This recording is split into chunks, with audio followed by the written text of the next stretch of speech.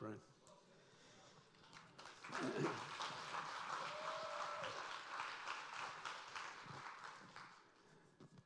He got sideways with God at the last moment, right? But God had 40 years and he raised up Joshua. Praise God. So thank the Lord for that. So last week we had a kind of a revelation the Lord's been dealing with me on for sure, which is why does God allow suffering? And how does evil fit in God's plan? So we unpacked that last week. Kind of as the next step on this, I've titled the message, Through Jesus, Let Us Continually Offer to God a Sacrifice of Praise. That's Hebrews 13:15. Through Jesus. I looked at King James, New Living, several. Through Christ, let us continually offer to God a sacrifice of praise. So the question I have for you this morning, I've asked myself this, when do you praise the Lord? All the time. Now, the Holy Spirit's here. Now, maybe some of you do. Praise the Lord, and I need to have you come pray for me, all right? There's this continual awareness. One of the words that came out in our New Year's Eve celebration one night for the King was sitting at his feet. And so there's this, well, let me ask it this way. When is it easy for you to praise the Lord? When everything's good, right? When you're in church on Sunday morning and the music's like, wow, and the coffee's good and you just had your donut, right? It's like, it's easy. And so in the scripture references here in the book of Hebrews, if you think of the theme of the whole book of Hebrews, it'd be a really good book to read if you haven't read it recent. The dominant theme is hold fast to faith. And boy, if we ever needed that right now and what's coming, hold fast to faith in Christ. Despite persecution, suffering, evil, the stuff you're going through, the mess in family, circumstance, situation, fill in the gap. There's this place of hold fast in your faith. Because one of the things that we haven't seen anything yet. Jesus warned us what's coming, right? It's going to be really rough. And one of my comments I get from folks is, well, you're a pre-tribber, right? I said, I am. I'm out of here on the first train out of here. He goes, well, I don't believe that. I said, okay, well, you get the next train. But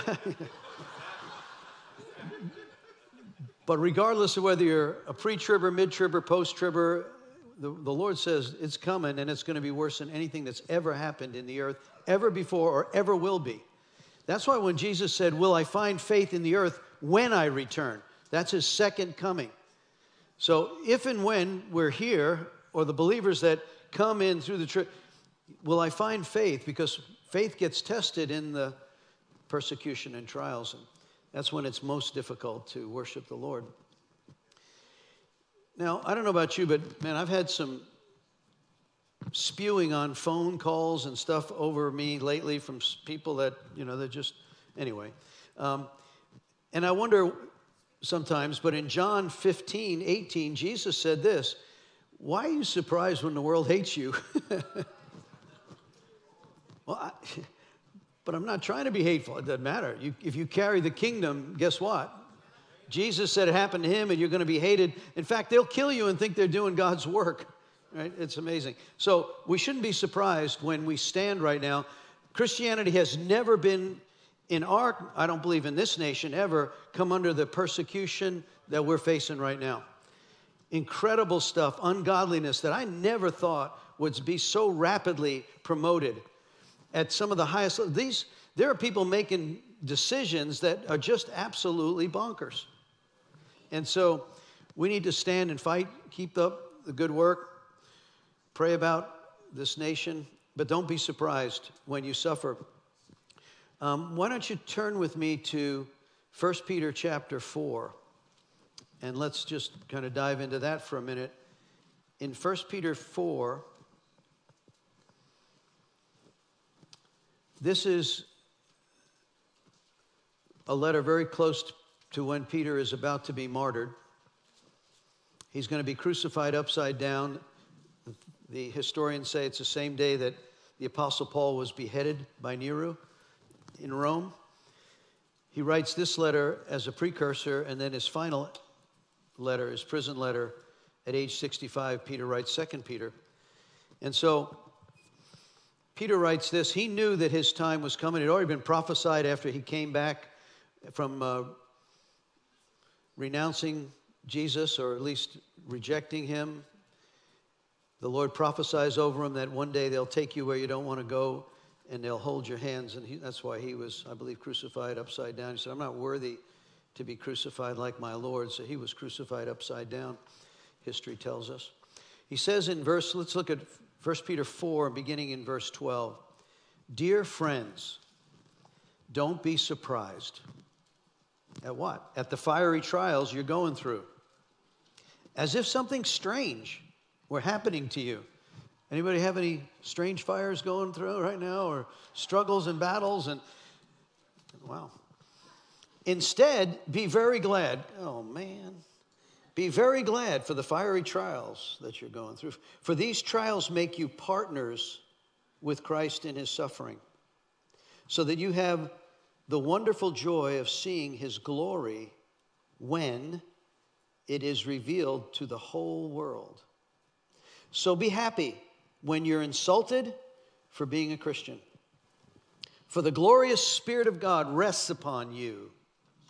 If you suffer, however, it must not be for murder, stealing, making trouble, prying into other people's affairs.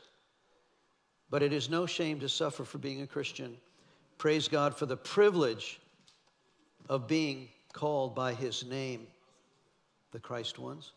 For the time has come for judgment, and it must begin with God's household. And if judgment begins with us, what terrible fate awaits those who have never obeyed God's good news. Also, if the righteous are barely saved, what will happen to the godless sinners? So if you're suffering in a manner that pleases God, keep on doing what is right and trust your lives to the God who created you, for he will never fail you. So as a precursor to this message, understanding that it's just part of the turf that we're part of. When we became Christians and our names were written in the Lamb's book. So let's look at one more scripture here. Turn with me to Psalm 34 in verse 1. Those who worship the Lord continually will love this one as well. Psalm 34:1. David writes this, I will bless the Lord at all times. His praises shall continually be in my mouth. New Living says, I will praise the Lord at all times. I will constantly speak his praises. So continually praising the Lord. What's in your mouth? Praises. James does a good job of when you don't have praises in your mouth, right? James 3 says those who control their tongue are actually spiritual. Those who don't. So you don't need to answer this one. Do you always have good praises coming out of your mouth? Okay, you answered it. Me either. So he tells us we're supposed to continue. So I was meditating on this last night, and then the Capital One commercial came up. So what's in your wallet? And I'm like, so what's in your mouth? And so it would be really good for us to ask the Lord for spiritual self-control. Yeah, I got convicted this morning. I was telling my wife, I said, we had the grandbaby, we had a birthday party for Elijah yesterday. He turned 11, and it was just, we had everybody in. My grandson-in-law got a surprise leave from Korea, and he came back and surprised everybody, and so he was here for a month, and then he's headed back to Korea. So it was just really this awesome time. Mom was out of COVID. We just birthday cake, and and it was like, oh, I'm tired. Then she said, the two boys want to sleep over, Gabriel and Elijah. And I said, oh, okay, yeah. But I have this routine. You know, I get up early Sunday mornings, and I've spent about probably 6 or 7 hours already on the sermon. But I like to get before the Lord really. Well, they're up playing basketball. I'm not kidding. The sun was not even up yet. And they're out there shooting baskets in the front. And then, you know, anyway. I said to my wife, I said, honey, it's probably not a great idea to have the kids sleep over on a Saturday night. And then the Lord got me convicted. He said, no. I'm so much of a Martha sometimes. You know, it's like, my wife is such a wonderful Mary. She's going to sit at the feet and just capture the moments. You know, I just need to learn more of that. And so I apologized. I said, you know what? We're going to have them sleep over if they, not every Saturday, but woo. So I didn't have the continual praises in my mouth. Do you forgive me, honey? Yeah, I have to. She says, I got to. I have to. It's in the book, you know. Okay. I know. Praise the living God. Okay. Moving right along. Last week, let me see if or kind of bring us into this place. I think it's really more difficult to offer continual praises to God if we don't really have a deep revelation of how good He is. Right? And so I tried to cover this last week. Remember that we looked at free will.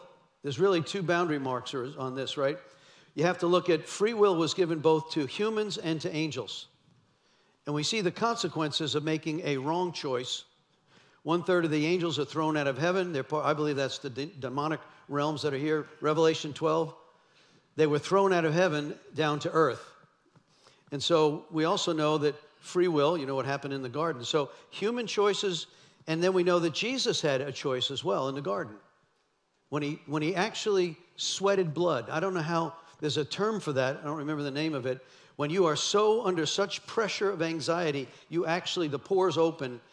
I think I saw it at one point when my wife was delivering our 10-pound child.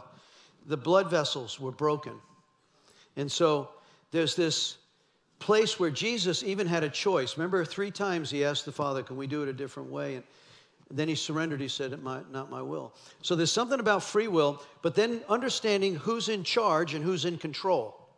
And we unpacked this, I think, at great length last week. We know that God is in charge. The universe is in His hands. It runs better than a Swiss watch, right?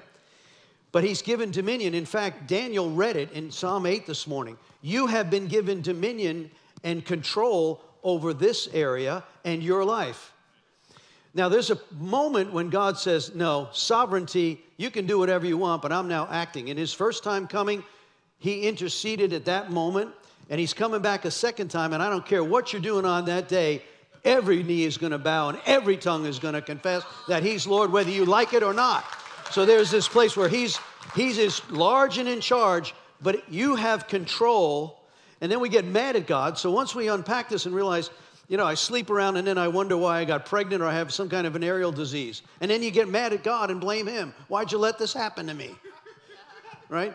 Or you go out and you get drunk and then you get a DWI or you wreck your car and say, God could have intervened.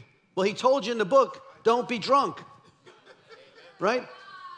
So when we start looking at who's in charge and who's in control and free will, we start to realize, stop blaming God. It was never His plan. But we also said without free will, without free choice, there is really no love. They call it another thing when it's forced love, right? So then we looked also about, there are 3 what I consider conditions or premises of why evil comes in the earth. And they're based upon both free will choices. But the source or the origin of that is, number 1 is your sin. If you commit sin, when you violate the book, and then you wonder why, you have some form of punishment or consequence. And then we get mad at God. Why did He let me have this happen? You know? No, your sin. That's why He told Joshua 1:8, meditate on this word day and night. Apply it to your life, and you will be successful in everything you do. Boy, that's a word for somebody and me. Right? So number 1, my own sin, but then the sin of others. Going on with the conditionality of the person who drives drunk and kills an innocent. And then the parents or the family of the innocent wonder why God let this happen. Because the free will choice of the person who drunk and got behind the wheel caused that pain. But then we get mad at God. When in order to operate in the freedom of choice and love, because perfect love expels all the fears. And then the third condition is the devil and his demons. They come, and they've come to kill, steal, and destroy, John 10:10. So we have to understand this in order to be able to offer him the sacrifice of praise. If you will settle in your heart, God is always good. Just whether you got it here or here, just get it there and recognize, God, there's a lot I don't understand, that I would not have done it this way, but that's where Isaiah 55, your ways are not my ways. Then I wonder sometimes, I pray certain things, and then when things start to happen, not that way, God. You can't do it that way. You pray, and he does things sometimes in ways that are never been our choice. So if you look at your outline and turn with me to Hebrews chapter 13.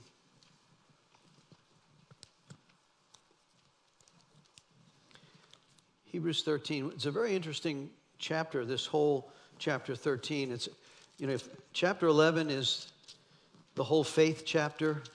It's the hall of faith. Faith is the substance of things hoped for, the evidence of things not seen. And then it lists all these hallmark, right, in the chapters there, chapter 11 and 12.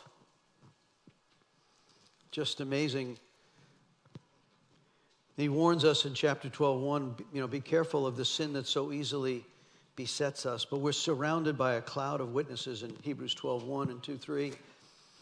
Jesus, the author and finisher. But then he goes to chapter 13 in his conclusions, and it's very interesting, the listing that's here and the exhortation. But look at verse 15.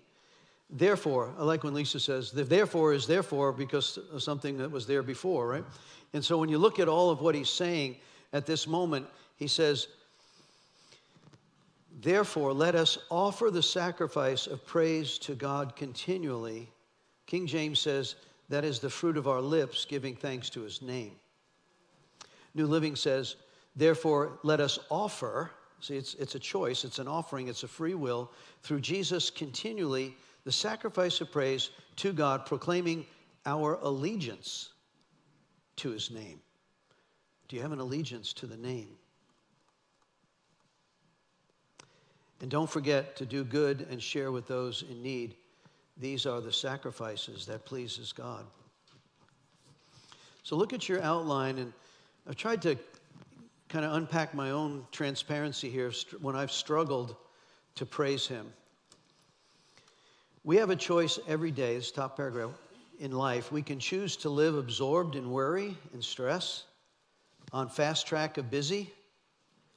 I got the t-shirt on that. Focused only on what surrounds us and tuned into the roar of the world. Or we can ask God to help us take our eyes off of that, all the swirling around, the problems, the mess, and the voices of others. Remember about 3-4 weeks ago, I unpacked this thing about fix your thoughts, and we looked at the 4 origins of the thoughts that come into your mind. We unpacked that in great detail, but there are 4, first of all, between 50 and 75,000 thoughts come into your brain every day. They've measured that. And over 75% of them are negative. So if you're not careful about what you're getting in your head, and if you think everything that comes into your head is from you, you're not biblically sound. It's not true. So the 4 voices that come, we've unpacked this, you can go back a few weeks and look at it. Fix your thoughts and guard your heart. Fix your thought. Philippians 4:8, right? It says, fix your thoughts on what is right, true, honorable, holy, and pure. Right? He goes on and says, think of those things. And if you do that, he'll put a guard over your heart and your mind that you can't understand. It supernaturally surpasses human understanding. So there's something Paul knew about that. He told us. He also told us, take every thought captive, right? 2 Corinthians 10, verse 3, take every thought captive. Everything that raises itself above the knowledge of Christ, capture that thing if it doesn't agree with Christ. Well, how do you know what agrees with Christ? It's in the book, and the Holy Spirit, who is your teacher, your trainer, your equipper, your comforter, the powerhouse, ask him. James 1:5. If you lack wisdom, ask God. Is that you, God? No. So the 4 origins of thought is 1, the demonic realm. You're a loser. You'll never amount to anything. Nobody loves you. You ought to be so ashamed. You know right away that thought, where that joker comes from. Then there's the world. The world says, feels good, do it. Want to get drunk Friday night? Yeah, come on, let's go, right? The world will tell you. They'll tell you all sorts of crazy things. They'll even legalize it, right? So the world is a mess because it's under the control of the god of this world, Corinthians tells us, who is Satan. The third one, so you got the demonic realm, you got the world, and your heart. If your heart's broken or it's been messed with, like all of our hearts with in life, and you've been told certain things or things have happened to you that are true, but it's not the truth. They truly happen, but it is not the truth. So once you recognize that that's happened to me, you're not going to deny what happened, but that's not the truth of what God says. That's why what's happening on Wednesday night, Bishop said it now and Loretta said it. If you're not here Wednesday night, you are really missing a revelation of love on your heart. We've done 5 of them. We've got 7 more. But this revelation that Leif's bringing, I've been with Leif in missions overseas, and he's been here. He's a brother. Man, he's awesome. But he's had this revelation of the love of God that is so rich. And so I was greatly moved Wednesday night. And we can't live stream it. The church spent $1,000 to buy this. He spent years developing all of this. And so I just want to encourage you to come out if you can, because there's something about the revelation of that. So the world, the demons, your heart can be broken, and it's being fixed if you let God change the way you think about that. And then the fourth one is the Holy Spirit. And if you'll run your thoughts through the Holy Spirit filter and recognize, if you know the word, that doesn't line up, chuck that. I don't have to be guilted, ashamed, or afraid. Okay, so we want to make sure we sort out the voices, because there's a lot of voices out there, and they are getting more and more deception. In fact, Jesus warned the deception would be so deep during this time. Look at what Paul writes to Timothy. In the last days, they will give to seducing spirits and doctrines of demons. It's loosed in the earth. I can't believe some of the things I am hearing. Like, I know that's demonic. That is totally demonic, what's being done right now. When this administration wants to go push the LGBTQ, whatever it is, agenda worldwide now, they just introduced a bill this week to bring your tax dollars to other nations to bring that about. It's just like what they're doing in the abortion rules. It is, I don't know how long God can bless this nation. I really am concerned. And so we need to be very careful about what is going on right now and stand our ground and believe what God said he would do. So let's keep going. So listen, watch out for the voices. We can look up to him, top paragraph here, the one who holds it all together. It holds it in his hands. God desires our whole heart, and he waits for us to return if we've drifted away. There have been times in my life when I worked for General Electric for 25, man, I drifted away. Pastor Willie said, man, when I got saved, I was on. Man, praise God, I wish, all over the place. And finally, oh, wow. And then the Lord gave me the opportunity, called me, and I came in a way that I'm still growing. But I just, this place where sacrifice of praise. Look at number 1 there. Praise is joy from a grateful heart. In the spirit realm, sacrifice and praise are actually all intertwined and connected. Praise does not always cost you something. We praise our dog for fetching the ball. People do a job well done. Praise is often in response to some action that directly benefits us. We find it often easy to praise God with the same motivation. When he's blessed us, helped us, protected us, we sing, worship, talk how good God is. We can see it. That kind of praise, though it's worthwhile, does not cost us anything. It's not a sacrifice. There are those times when God did not come through the way we thought he should or would. The medical test comes back positive. The spouse wants a divorce. A child is wayward. The mortgage company calls a loan. God seems really far away, and praise is the last thing that wants to bubble up out of your heart. We can't see his goodness, and circumstance scream that he's forgotten us.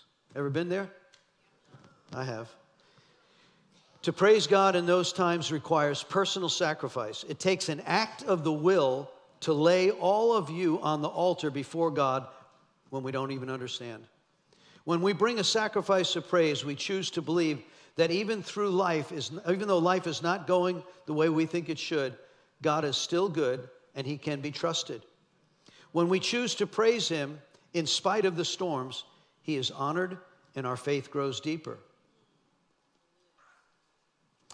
Number 6, the command in Hebrews 13:15 says the sacrifice is offered continually of praise to God, not based on our opinion of his job performance. Ever been there? Judged God? I have. Praise cannot be treated as a reward we give God for his obvious blessings. Isaiah 29:13 says, these people come near me with their mouth and they honor me with their lips, but their hearts are far from me. Real praise continues regardless of the circumstances. It flows continually from a worshiping heart in good times and in bad. You know this scripture, I think. Let's turn to Acts 16 for a moment. In Acts chapter 16, Paul and Silas. Now, I've been on mission trips, and I remember being in Tanzania, and the bus was 2 hours late, and we had to go like hours to get to Nairobi, Kenya, to get out, and looked like we missed our plane. And man, the fruit of the Spirit was all gone from me. And when that bus driver got there, I let him know. It was not a good testimony. Hallelujah. Pray for me. My wife says she does. Thank the Lord. Hallelujah. So there are times. Now, we made it. It was amazing. God, did it all, and I had to repent, and I did. And real praise continues regardless. So let's look at this. I don't know if I were Paul or Silas. You're on a mission trip. You've been called by God. He told you to come here, do it this way. He gets there. He's in God's plan. And you know what happens. Paul and Silas. Verse 16, one day as they were going out, this is Acts 16:16. One day as they were going down to the place of prayer, they met a demon-possessed slave girl. She was a fortune teller who earned a lot of money for her masters. She followed Paul and the rest of them, shouting, these men are servants of the Most High God, and they have come to tell you how to be saved. The devil's telling the truth. Isn't that amazing? The devil can tell the truth sometimes, right? Even though it's inspired by darkness and a plan that's different. Well, anyway, I've had the devil lie to me because he's a liar.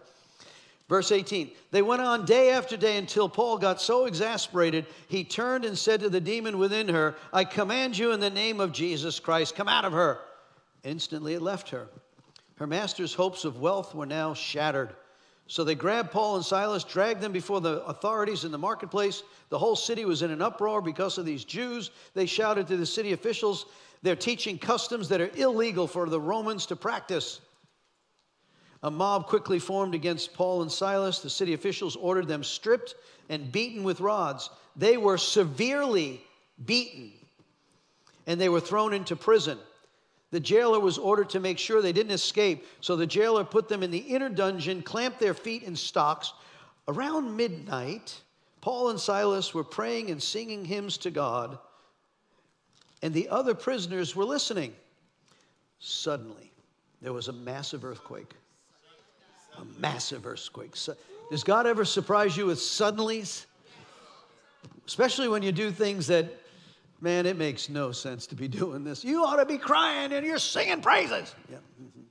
Suddenly there was a massive earthquake and the prison was shaken to the foundation.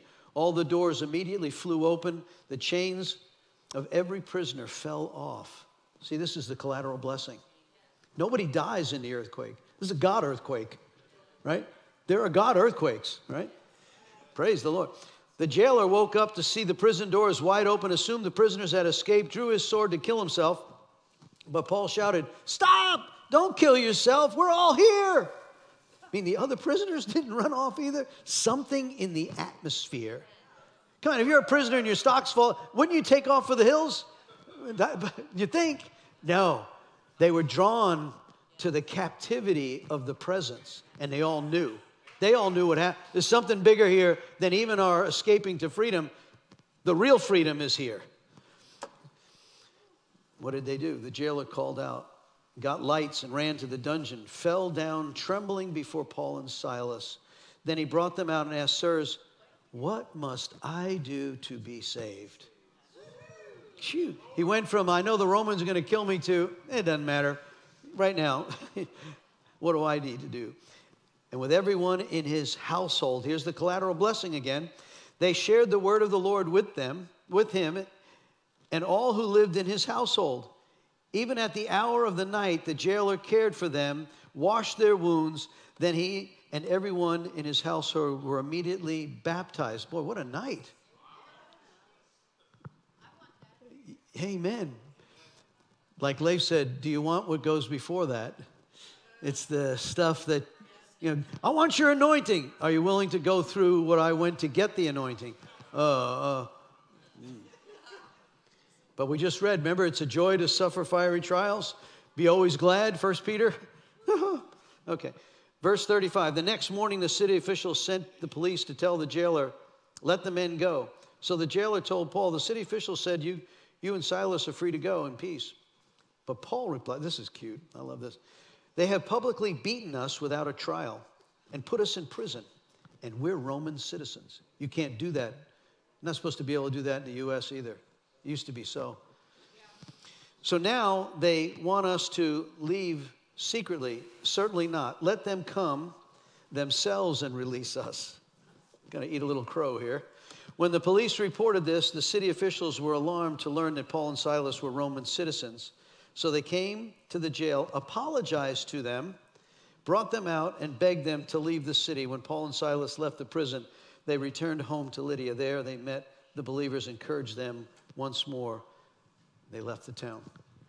So we see this amazing thing. What happens in the midst of an offered sacrifice of praise? So let's unpack some of this. Number 7, the sacrifice of praise comes from a humble heart that has been purified by fire. It rises from a spirit that has chosen to honor God in spite of the pain. In fact, in spite of the pain. What does that do to the devil? He's done his best, and you're sitting there beaten and bruised and brokenhearted, and it looks like everything's, praise your name. Man, what does he do with it? See, the eyes of the Lord, he says, the eyes of the Lord look to and fro in the earth to find someone he can show himself strong in. That kind of sacrifice, that kind of praise says, look at my son, look at my daughter. You get down there and you help them right now. He releases charge over us, right? He expresses, and it goes on, it says, you do not delight in sacrifice. Now here's an interesting twist. You do not delight in sacrifice, he's talking about the Old Testament sacrifice, or you come and you write your checks. He's not talking about that now. It's good to do those things. It was commended in the Old Testament and in the New. It says, but I don't delight in that kind of a sacrifice, or I'd bring it. I don't take pleasure in the burnt offerings. This is bringing all of those sacrifices of the Old Testament. My sacrifice, O God, this is David, is a broken spirit and a broken and contrite heart. God will not despise that. Turn the page. Hindrances. So these are some of the things that I see that have hindered my past. Suffering is probably one that's difficult, even though the fiery trials were supposed to. It says, not a day passes when we don't face suffering, loss, or grief in one way or another. Suffering follows us because we're people broken by sin, living in a broken world. In my experience, suffering, loss, and grief have been very effective in blocking my ability to desire to praise God. In these times, the burden of offering such a sacrifice seems impossible, and I know that I'm not alone. Habakkuk writes this, O Lord, how long shall I cry for help, and you will not hear? Walking through death, disease, miscarriages, infertility, tragedy is a common theme in the fall of man, inescapable. And Habakkuk's words at one time or another probably have taken up residence in my heart, stripping me of the ability to desire and praise God. but it's also that moment when we're really humble before God. You see the psalmist through. I would encourage you, look at a psalm. Look at all of them. You see, it's just beautiful how they cry out, "Where are you, God? And you've left me." And boy, David's got some wild ones in there. Number 2, hindrance, abundance. However, praise doesn't only disappear from my heart and vocabulary in suffering times. Abundance can have the same result. When it seems like I have it all together, I can neglect praise. When suffering isn't my companion and fear doesn't plague me, I dethrone God from his rightful place. I rest comfortably in ease of his blessings that I imagine are of my making. You ever get to that place? Look what I've done. And we're not too far from what sometimes what the devil did, and right in Isaiah 27, I did. There's no I in this. If you realize every good gift comes down from the Father of lights, that's why I love it. Bill Johnson says this way, he says, when I get heaped praise on me, because, he says, as soon as I get quiet with God, I know it's you, right? That's a really good practice. Recognize if you think you're all this in a bag of chips, you're not. Right? He tells, in fact, if you be careful. So, not that he doesn't love you. He does, right? He loves you unconditionally. But we have to recognize what he is. So, when we dethrone God, I'm carrying on this legacy of the forgetful Israelites whom Moses warned. Take care, Deuteronomy 6:12. Take care that you don't forget your God who brought you out of the land of Egypt and out of the house of slavery. Third one that hinders praise. When life seems mundane. There are stretches between suffering and abundance when the days are just routine, regular. The rhythm of life kind of lulls us to sleep. There's no praise because there's no abundance. There's no praise because the noisy background routine of life. I neglect my primary call. Seek first the kingdom of God and his righteousness. And the admonition from Psalm 46. Be still and know I'm God. So what do? We recognize that. And the discipline, oftentimes when I talk to people, when they come in, and usually it's because there's a need, battle or something, and you ask them, so are you in the Word? Are you and your spouse, your family, loved ones, are you in the Word? Are you regularly praying? Well, no, or not that much, or we used to.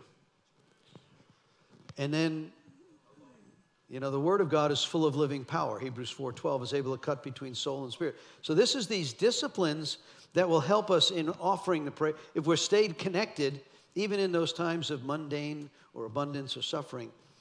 And why is Jesus worthy of the sacrifice? Well, wow, we know. So let's look at some of the results of sacrifice of praise. This is amazing. Bottom of that page there, it says, 1, when you start to offer the sacrifice of praise, it'll dethrone your pride and your pity. You no longer become a victim. Number 1, get your focus off of me, I, and it gets your focus on the one who deserves all the praise. I'm telling you, that'll work. I promise you. If you'll try it, and even, I don't have anything I can thank the Lord for. Well, start basic. When I get in that place, what I just, okay, I woke up and the coffee's hot. The power's on. I got a roof, right? Pretty soon you start realizing, I've been in places there's none of that. In fact, 90-something% of the American population has that where the rest of the world might not. So you can find something to focus your attention there. Number 2, it leads to a deeper place of humility. When we says in James 4, it says, humble yourself before God. Draw close to him. He'll draw close to you. Then you can resist the devil and he'll flee. Humility. Remember, he hates the stench of pride. If you cannot humble yourself before your wife, your boss, your coworkers, if you can't do that, you got a problem. And it's called pride and arrogance. Because if I didn't listen to this woman, I'd be in big trouble. There's times, now she didn't have it all right, but when I started out, man, it was like, no, I got the answer. And then I realized, it fall on my face. I told you. And so There's a reason he puts us together with other believers who can sharpen us. So if you're not part of the congregation, you're not in your men's group, you're not in a woman, you're not in the Word, you are in a terrible there's a place where you're just in a bad place. And so I would encourage you to humble yourself and let others tell you what they see. Because if you know that God loves you, you're not going to get the people who react the most to corrective discipline are the ones that are most insecure. When Jesus was before Pilate and he didn't open his mouth, Pilate says, don't you know what I can? He said, you don't know what authority you have. Jesus was not insecure. He was not, even when the devil tried to make him insecure. What Leif shared on Wednesday night. You hear the voice of the Father. Just as Jesus is baptized in the water, he's 30 years old, had not begun ministry yet, goes to John. He's a sinless guy, the sinless God-man. And John said, no, I can't do it. Must be, John. The Father says the heavens were torn open and the dove descended. The Holy Spirit descended on him. He hears the audible voice. This is my Son in whom I am well pleased. That moment he comes out, he's tempted, goes into the desert, tempted by the devil. The first word the devil says to him is, if you're the Son of God. After you fasted 30 days, why don't you change these stones to bread so you can eat? You see, such a dog. He's such a snake, right? So Jesus had just gotten the Father's affirmation. This is my Son. What do you mean, if? Devil, what are you talking? Get behind me, right? Once we get a reality revelation, that's why this teaching is so, we pray about what God brings on Sunday mornings and Wednesdays. So if you're not present or you're not connected, you are missing it. Because God is preparing this body for a purpose for what he's going to do. But if you're not on the board, if you're not in it, you miss it. And so, and it's not a religious thing. I know this, you're all busy. I get it. And having been there, I get it.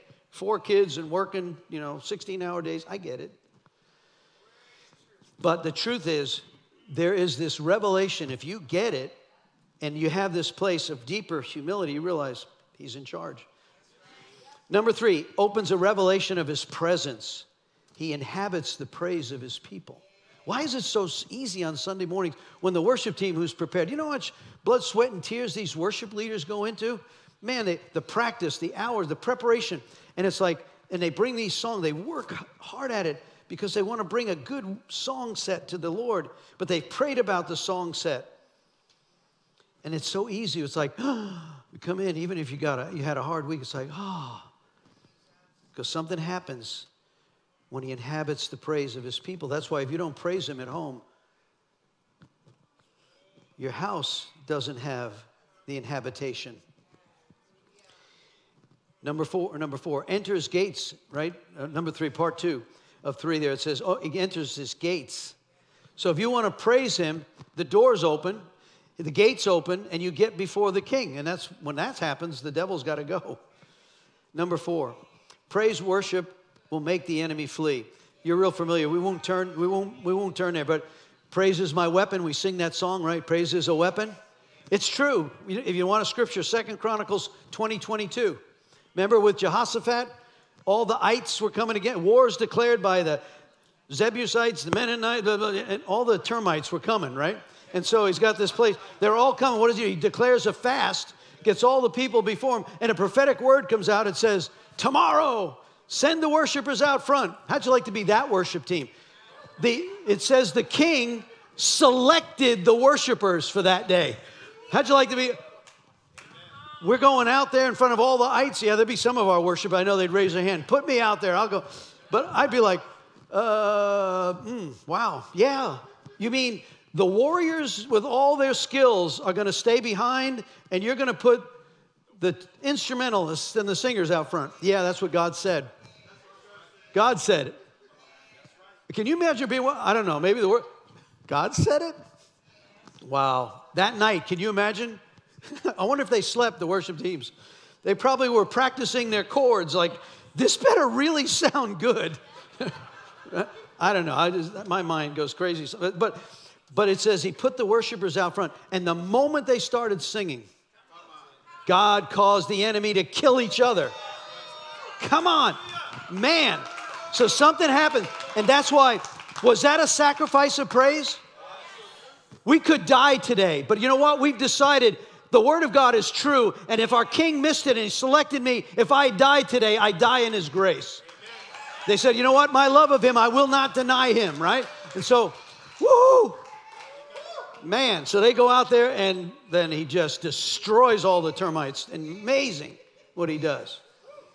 Number 5, praise and worship opens the door to the supernatural miracles. Man, when you know that one, it's like Paul and Silas in prison.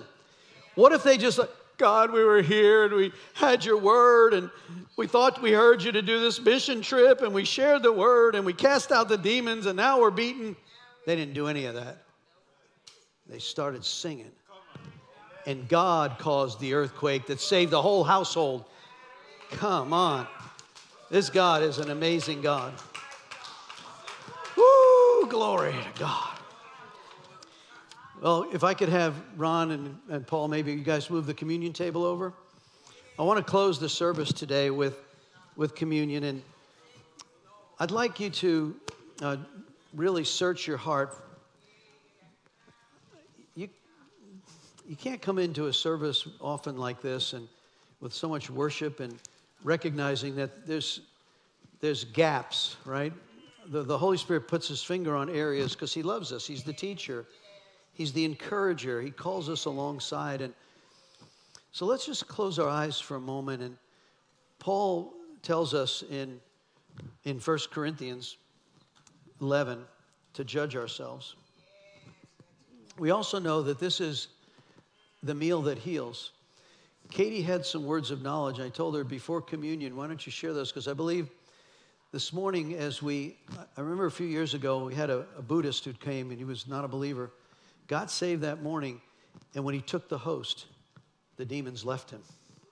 He says, man, I said, well, yes, the meal that heals you.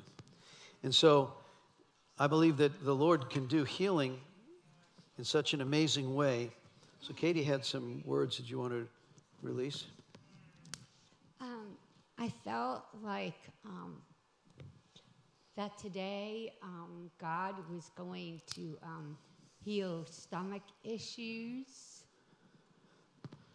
And I got a certain name, but the Lord knows who it is. And I felt like that there's so people that need to just forgive themselves. And the other word is that I got that if you take communion and you ask the Lord to give you a new heart, He will give you a new heart. And wow. And God wants to deliver people from anger and bitterness. You also told me that some of the stomach issues were related to Anger and bitterness. anger and bitterness. Self-hatred. Self-hatred. She was praying this morning for the day, and she said, Dad, I got this. So we want to just open this up. Lord, we know that when we become one, John 17, Jesus encouraged us to become one with Him and the Father.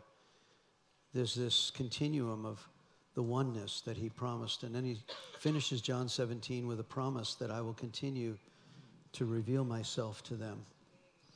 And He promised that these disciples that you had given me, their testimony would bring in all those after Him.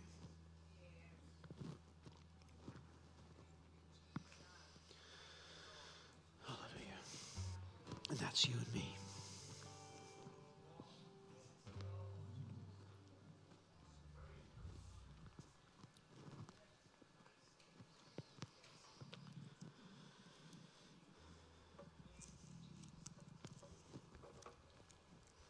In Hebrews, excuse me, in Hebrews chapter 9, verse 11, so Christ has now become the high priest over all the good things that He has done. He has entered that greater and more perfect tabernacle in heaven, which was not made by human hands and is not part of the created world. With His blood, not the blood of goats or calves, He entered the most holy place once and for all time. And he secured our redemption. The revelation of the communion table, where he said, do this in remembrance of me. This is the tabernacle that is in heaven. That when you engage in this, you're actually in the throne room presence. You're in the tabernacle presence. And so I want us to see this in our hearts as we confess our sins. 1 John 1:9 says, if you confess our sins, he's faithful to forgive you from all unrighteousness.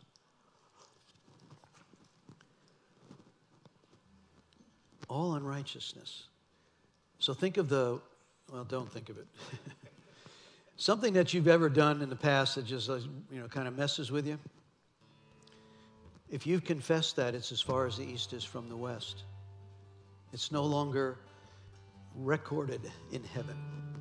So, Lord, I thank you that on the night of the betrayal, you took the bread and you broke it, and you said, I want you to take this. I want you to eat it. It shall become one with you, become part of you.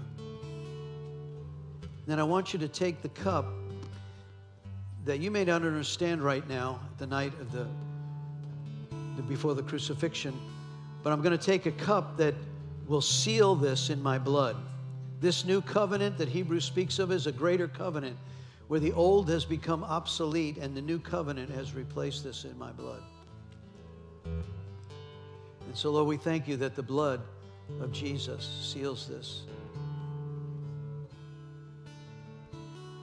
So, Lord, I thank you that we come before you confessing our sin and recognizing that you're the way, the truth, and the life, and there's no other way to the Father except through you. John 14. And the men selected this song, Gratitude. And he played it at men's group Monday night. It's such an awesome song of gratitude towards the Lord. So if you'll come, form two lines down the center. You can break off, and if you have any physical challenges and you want to come behind the communion table, that would work as well. Move this up just a tad.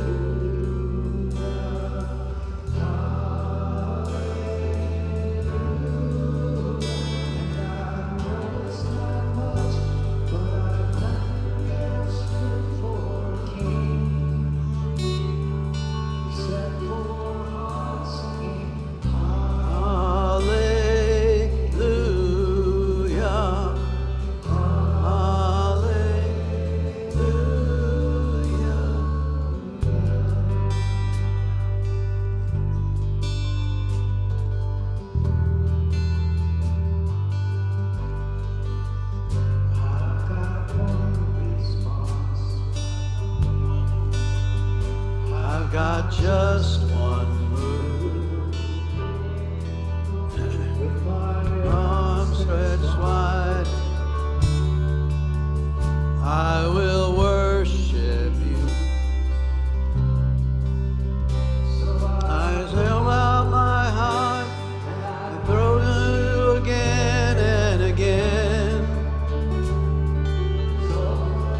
Have is a hallelujah.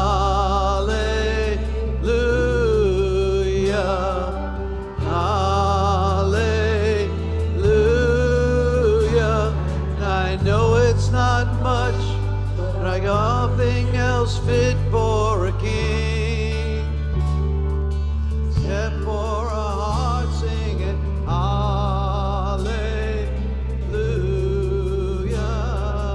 hallelujah.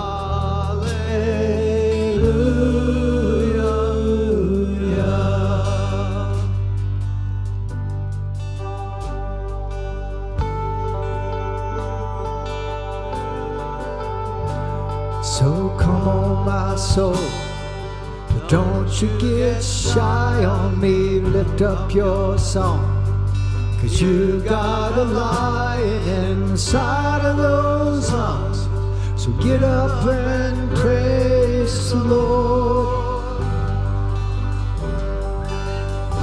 I said, come on, my soul, don't you get shy on me. Lift up your song, 'cause you got a lion inside of those lungs. So get up and praise the Lord. Oh, come on, my soul, don't you get shy on me. Lift up your song, 'cause you got a lion inside of those lungs. So get up and praise the Lord. Oh, come on, my soul, don't you get shy on me. Lift up your song, 'cause you got a lion inside of those lungs. So get up and praise the Lord. Oh, come on, my soul, don't you get shy on me. Lift up your song, 'cause you got a lion inside of those lungs. So get up and praise the Lord.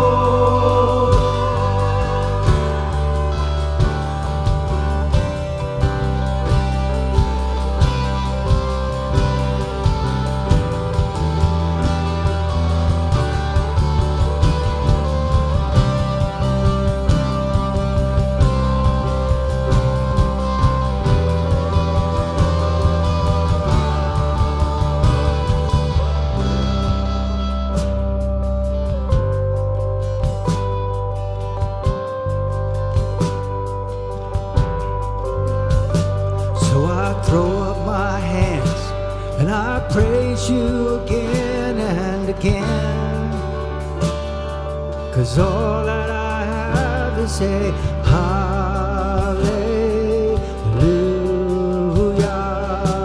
hallelujah. And I know it's not much, but I've nothing else fit for a king, except for a heart singing hallelujah, hallelujah, hallelujah, hallelujah.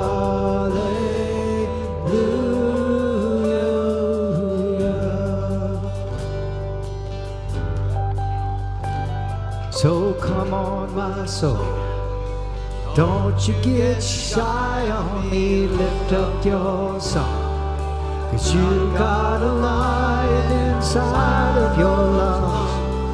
So get up and praise the Lord. So come on, my soul, don't you get shy on me. Lift up your song, 'cause you got a lion inside of your lungs. So get up and praise the Lord. Come on, everybody, let that lion out. Oh, come on, my soul, don't you get shy on me. Lift up your song, 'cause you got a lion inside of your lungs. So get up and praise the Lord. Oh, come on, my soul, don't you get shy on me. Lift up your your song. 'Cause you got a lion inside those lungs. So get up and praise the Lord. Hey, hey. Come on, my soul. Don't you get shy on me. Lift up